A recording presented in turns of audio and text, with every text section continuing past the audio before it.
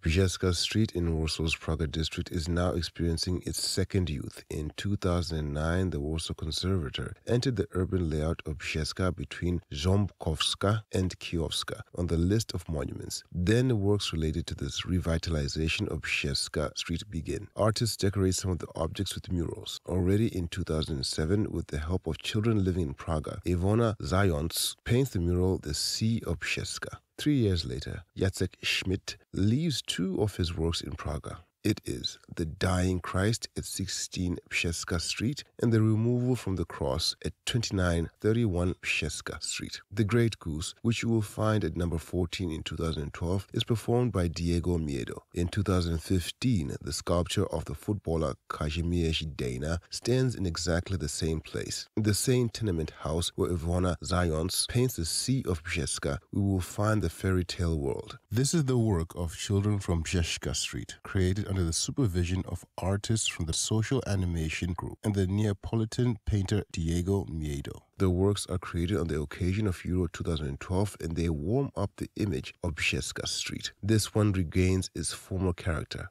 Murals and street art are disappearing as new buildings appear. Fortunately, these works that have already disappeared from public space can be found in the photographs.